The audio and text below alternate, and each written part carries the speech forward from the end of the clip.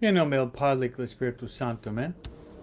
Le damos la bienvenida a nuestra familia de perseverancia y perdón por nuestra demora. Tuve la misa a las 8 y tuvimos problemas técnicos por 5 minutos, pero ya estamos bien, gracias a Dios. Por eso queremos empezar nuestra conversación en la familia de perseverancia, rezando a María. María es la Madre de Dios. María es la Madre de la Iglesia y María es la Madre de cada uno de nosotros. Y además, en la Salve Reina invocamos a María. Ella es nuestra vida, dulzura y esperanza. María es nuestra vida, dulzura y esperanza. Rezamos a María.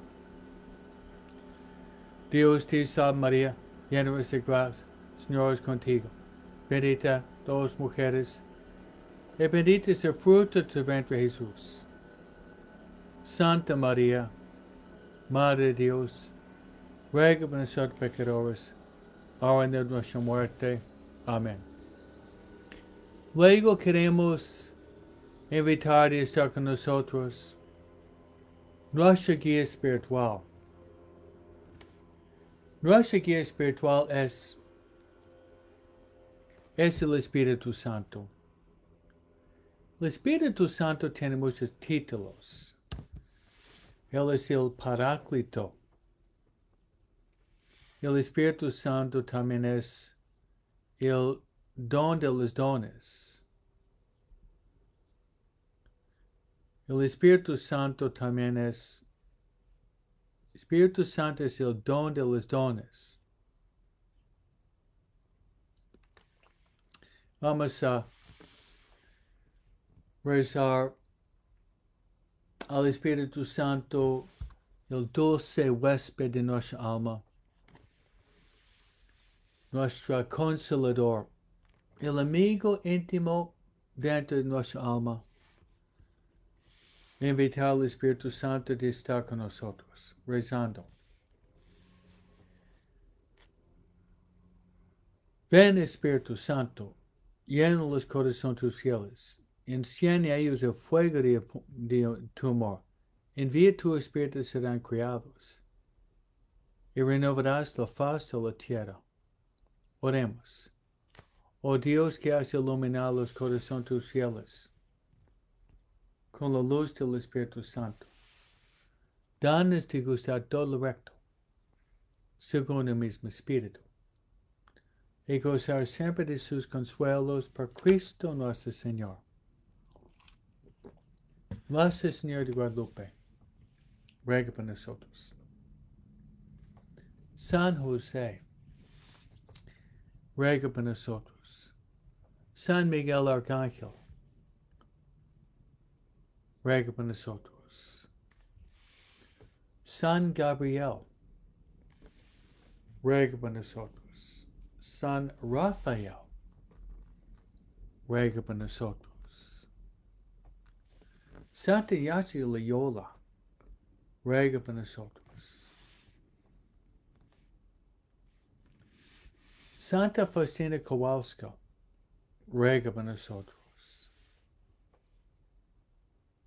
Todos los ángeles y los santos de Dios, ruega por nosotros. En nombre del Padre y del Espíritu Santo. Amén. Muy bien, hermanos, muchas bendiciones sobre ustedes. Y prometo de rezar por ustedes en mis misas y rezar para que nosotros podamos crecer en santidad. Me gustaría rezar por sus hijos, porque estamos pasando por etapas difíciles, para que sus hijos puedan evitar de ser contaminados con muchas ideas falsas que transmiten en los medios de comunicación y además en los ambientes académicos. Pedir la sangre de Cristo de proteger a sus hijos. El manto de María. Los dos, la sangre de Cristo. El manto materno de María. De cubrirnos.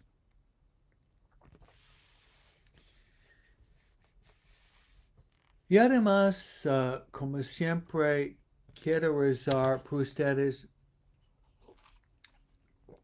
para que podamos avanzar en el camino de la oración. Avanzar en el camino de la oración.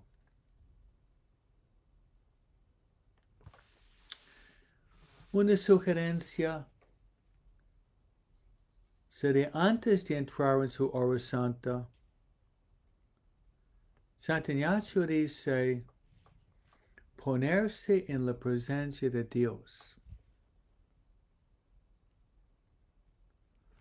Luego imaginar que Dios está mirándonos, la mirada del Señor. Rezar un Ave María. Invitar a María a estar con nosotros. Luego rezar al Espíritu Santo. Dice San Pablo, no sabemos rezar como conviene, pero el Espíritu Santo intercede con gemidos inefables para que digamos, Abba, Padre.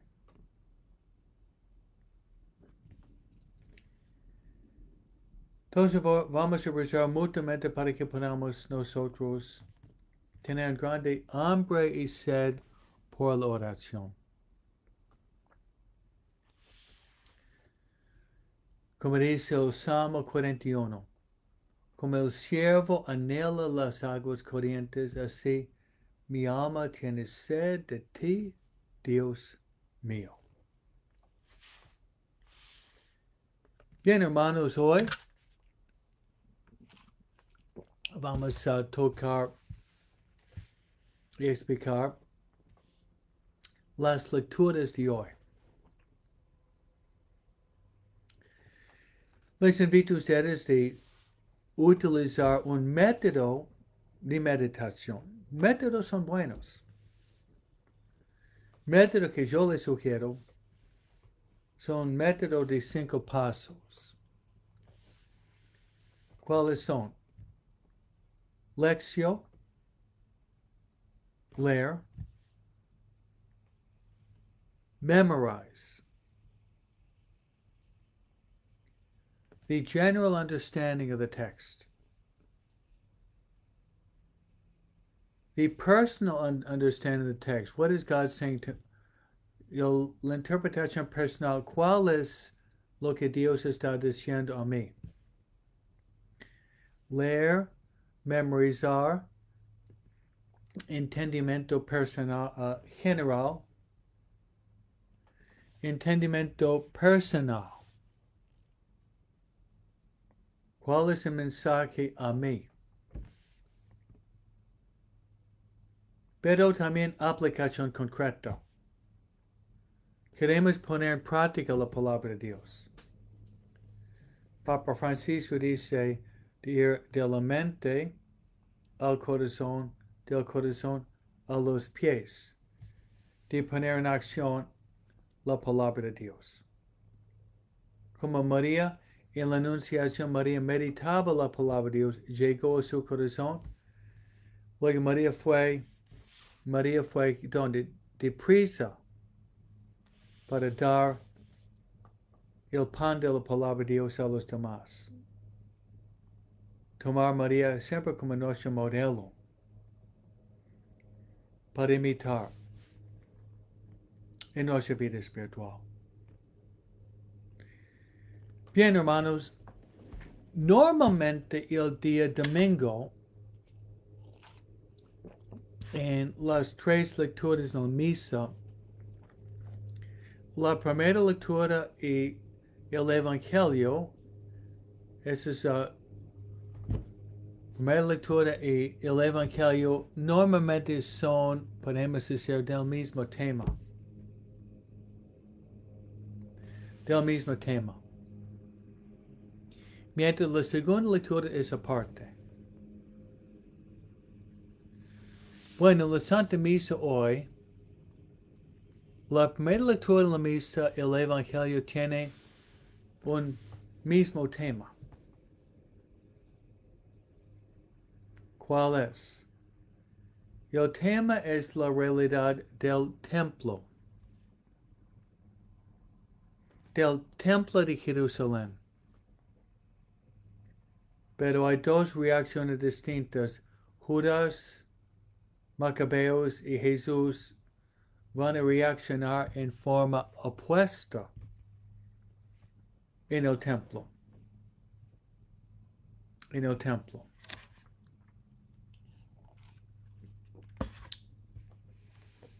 ¿En qué manera? Bueno, el templo de Jerusalén, entender cuál es este monumento espiritual y su grandeza. ¿Qué es esto? Este templo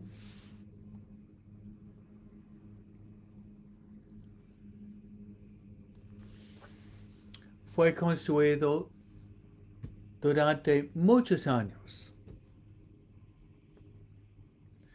El rey David murió y su hijo Salomón se ponía con los trabajadores entre los judíos de construir un templo, realmente un templo majestuoso. El templo era enorme. Y el templo se dividía en la parte de oración por las mujeres, la parte de los hombres. Había también un lugar de alcancía donde podían ofrecer sus limosnas y donaciones por el mantenimiento del templo. Y de gran importancia en el templo, estamos hablando del templo de Jerusalén, tenía lo que se llama el Sanctum Sanctorum, el Santo de los Santos. En este lugar se conservaba entre los elementos más importantes para los judíos. Y había las alas de los querubines y no más una vez por año un sacerdote podía entrar y ofrecer incienso a Dios y pronunciar el nombre de Dios, Yahvé.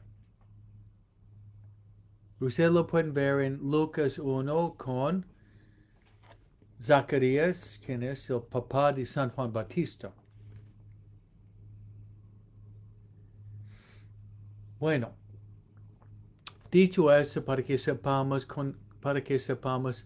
la construcción y el origen histórico del Templo de Jerusalén.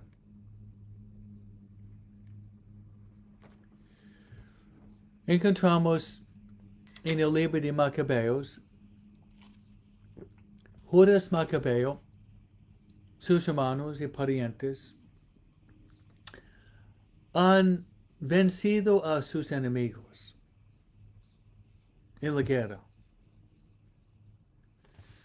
Y dado que hay un poco de calma, Judas Macabeo, sus hermanos, tienen tiempo para ver el templo y de rededicar el templo. Y el templo fue desecrado por Antíoco y los griegos. Entró una imagen de Zeus. En fin, estaban profanando el templo. Judas entra para purificar, para limpiar, para establecer de nuevo el templo, con ornamentos de oro. El lugar o cuarto de los sacerdotes fue prácticamente destruido. Tenía que rehacer el cuarto del sacerdote, poniendo nuevas puertas. Y al terminar Judas Macabeo con sus hermanos y los judíos entraron en el templo con música y instrumentos musicales, cantando, alegrándose, postrándose y adorando Dios por sus proezas, Dios y por su protección, y Dios por su providencia. Y Judas, animando al pueblo de Dios, ya dice que debemos celebrar fiesta.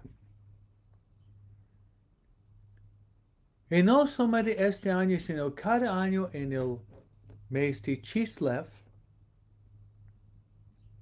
el 25, de celebrar 8 días, tener 8 días totales para poder dar gracias a Dios por el templo de Dios donde podían adorar al Dios del cielo y de la tierra.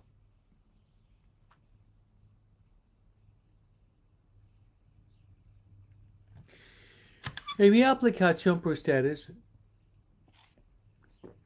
que había dicho en la Santa Misa esta mañana,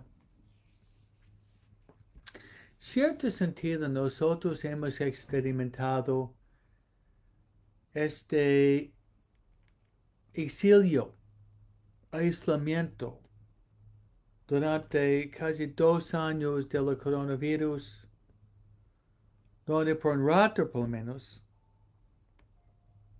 nosotros tuvimos que cerrar a las iglesias. Y cerrar las iglesias donde no hemos podido entrar en el templo. Y los obispos nos animaban de servir ustedes al pueblo de Dios por medio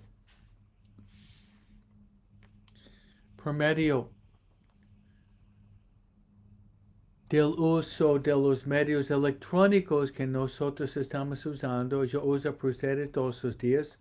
Gracias a esa pandemia yo empecé nuevos programas y tengo mis discípulos, mis amigos, ustedes. Pero la mayoría de ustedes en esta familia de perseverancia, los en inglés a las 7 media, ustedes a las 9, ustedes han regresado a la iglesia, al templo. Ustedes han regresado a la recepción de los sacramentos. Gracias a Dios. Gracias a Dios y siguen yendo. Pero la realidad triste es que muchas personas no iban antes de la pandemia. Pero después de la pandemia, mucho menos vienen. Y esto es casi universal en todas las parroquias, que el número de los feligreses practicando, yendo a misa, participando en la misa, el número es menos. y el número es menos. Entonces, ¿qué pueden hacer ustedes? Yo invito a ustedes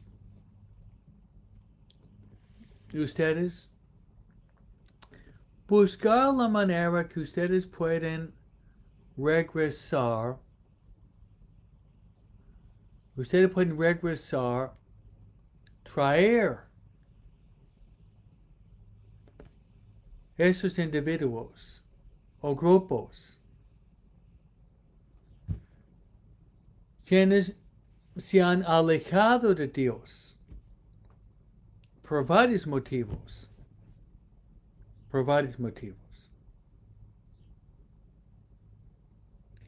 Claro que tenemos escándalos en la iglesia, hay problemas.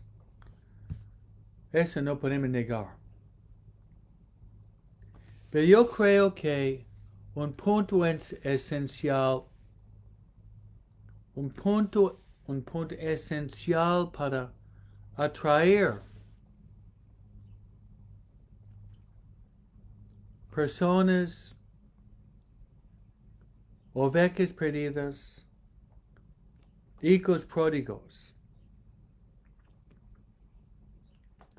de regresar a la práctica de la fe es la Santa Misa.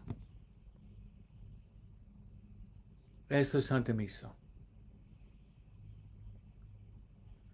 Debido a la falta de catequesis, una catequesis bien hecha, durante 2 generaciones, yo diría 55 años desde Vaticano II, por una falta de catequesis sólida, clara, sobre la doctrina, pero también sobre la Santa Misa. Muchos católicos nunca aprendieron a los puntos esenciales de la Santa Misa. Los puntos esenciales de la Santa Misa. Por no haber recibido instrucción o por haber olvidado los puntos esenciales, un número enorme de católicos, y ellos no practican más la fe. Cuando yo era niño, por lo menos 80% de los católicos iban a misa todos los domingos. Y 20%, tal vez menos, no iban a misa. Hoy tenemos tal vez 20% que van a misa los domingos, 80% quienes no van a misa. ¿Cuál es la razón? Muchas razones, pero una razón fundamental es falta del entendimiento de la Santa Misa.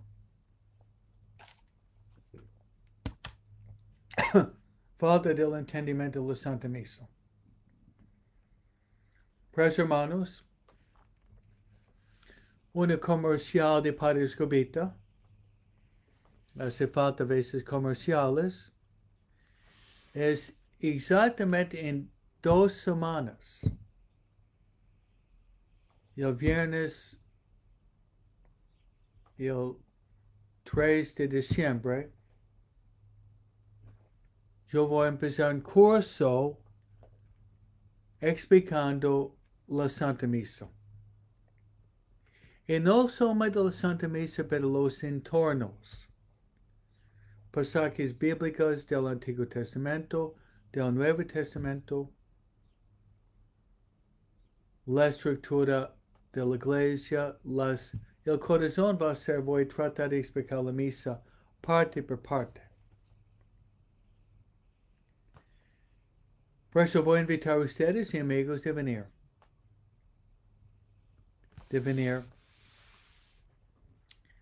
a la práctica sobre la Santa Misa.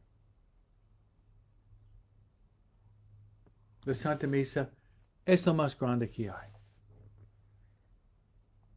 Nada más grande, hermanos, que la Santa Misa. Es el Opus Dei, la obra maravillosa de Dios.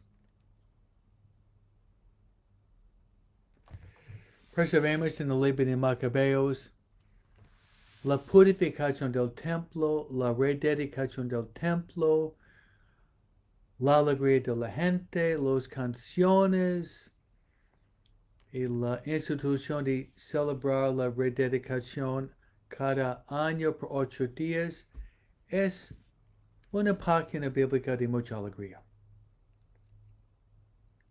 De mucha alegría.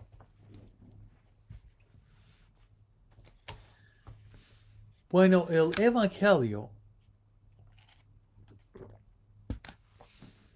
es, casi llegamos al final del Evangelio de San Lucas, capítulo 19, versículo 45-48. Otra vez estamos en el contexto del templo. Pero años después, porque encontramos a Jesús en el templo de Jerusalén.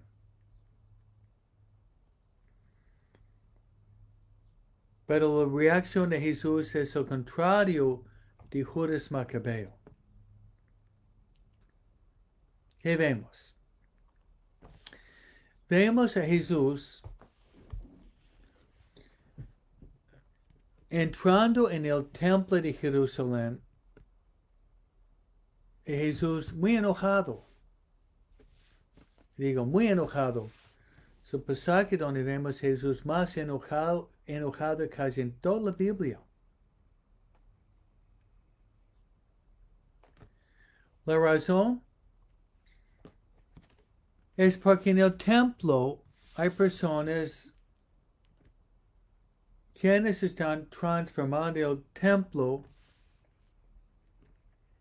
en un mercado público. En un mercado público. Donde están vendiendo animales, ganando su dinero. Entonces no parece un templo, parece un supermercado. Pues Jesús viendo la situación donde están profanando el templo, lo que han hecho los griegos antes de la llegada a Judas Macabeo, hay un paralelo entre los dos pasajes. Jesús no aguanta más. ¿Y qué hace Jesús? De cordeles Jesús hace en la forma de latigazo. Una forma de latigazo.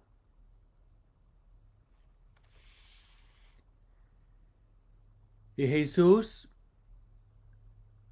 manifestando su enojo y hasta su fortaleza física, Jesús da latigazos y entra y levanta las mesas donde estaban las monedas, desparramando las monedas con un enojo enorme. Y Jesús dice, mi casa será casa de oración, y ustedes están transformando mi casa de oración en una cueva de ladrones. ¡Qué fuerte! Mi casa será casa de oración, pero ustedes están transformando mi casa en una cueva de ladrones. Jesús expulsó a los mercaderes. Ustedes ya saben, yo pienso, la reacción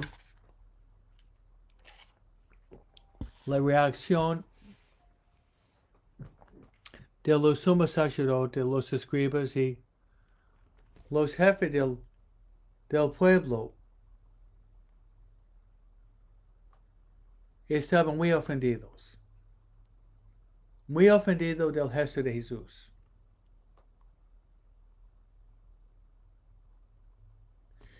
Y ellos se juntaron buscando cuál sería la manera, viendo lo que había hecho Jesús.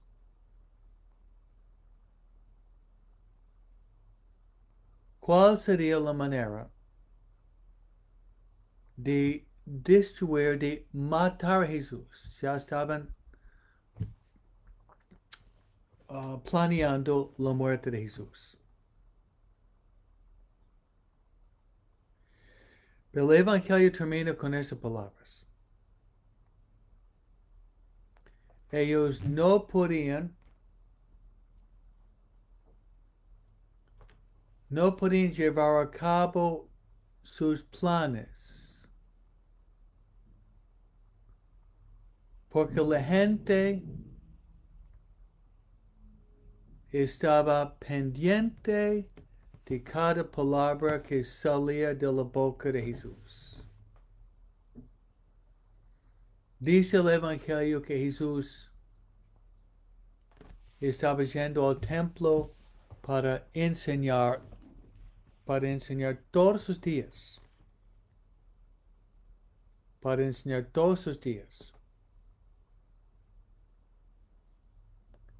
Esto, hermano, sería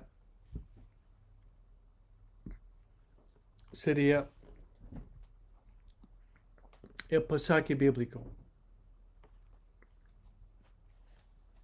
de Macabeos y de San Lucas 19. Bueno, ¿cómo podemos, hermanos, interpretar este pasaje para nosotros?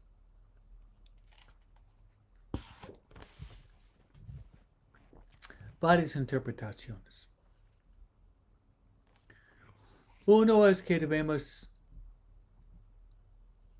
dar gracias, agradecer al Señor que ya las puertas de las iglesias católicas están abiertas.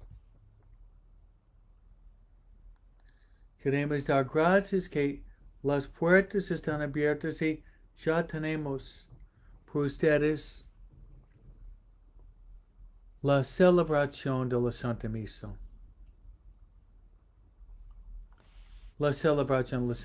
Debemos dar gracias que ya podemos regresar a la iglesia y al templo, como vemos en Judas Macabeo, invitar a la gente de regresar para alabar al Señor.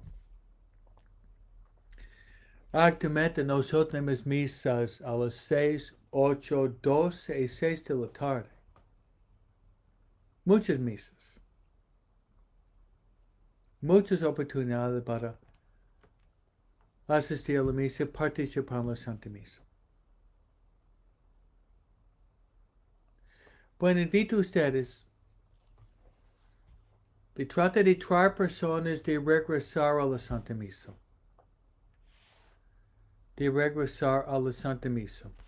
Invito a ustedes de ser misioneros, apóstoles. Tal vez lo que ustedes pueden hacer también es invitar personas de regresar a la confesión. Yo lunes a viernes, lunes a sábado, por la mañana, casi toda la mañana estoy disponible confesando. Abriendo la puerta de par en par para que los que quieren acudir a la confesión, confesar y debido a esto, regresar a la misa y comulgar, hay muchas oportunidades.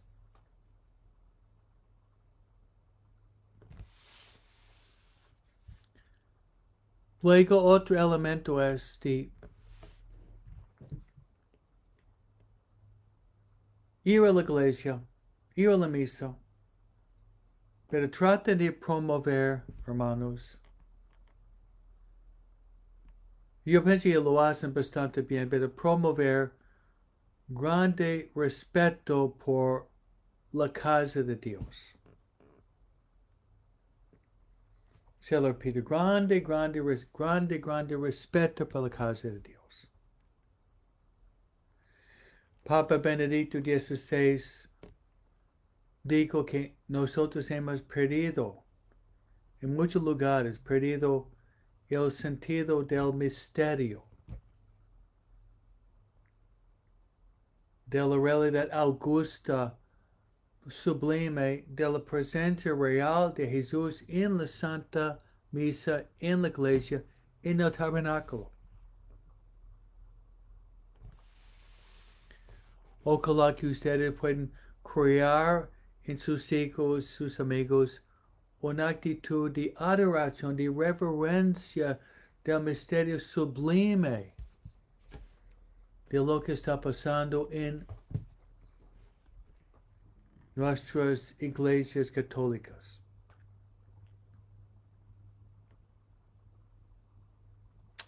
Porque en el templo de Jerusalén, en los Macabeos y Jesús,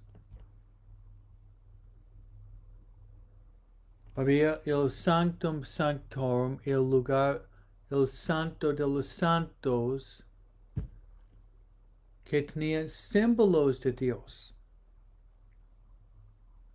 Símbolos no más.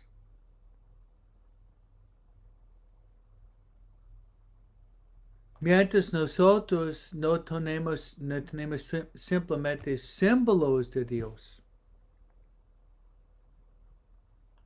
En la Iglesia Católica, hermanos, tenemos la presencia real. La presencia real. ¿Cuál es? El Papa San Juan Pablo II, de feliz memoria, el sepultado en el templo de la Basílica de San Pedro. Él decía que el corazón palpitante de la iglesia es el tabernáculo donde encontramos la presencia real de Jesús. Dichosos nosotros que vivimos después de la encarnación, muerte y resurrección de Cristo, quien nos había dejado su presencia en su cuerpo místico, la iglesia, por medio de los sacramentos. Dichosos nosotros. Dichosos nosotros que tenemos la presencia real de Cristo. Vengan para adorarlo.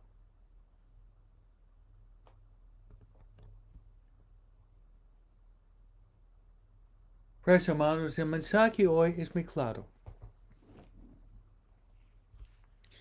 Y es una actitud de gratitud que debemos cultivar por la presencia real de Cristo. Que Jesús realmente está presente con nosotros en la misa, pero en cada tabernáculo. Dichosos ustedes.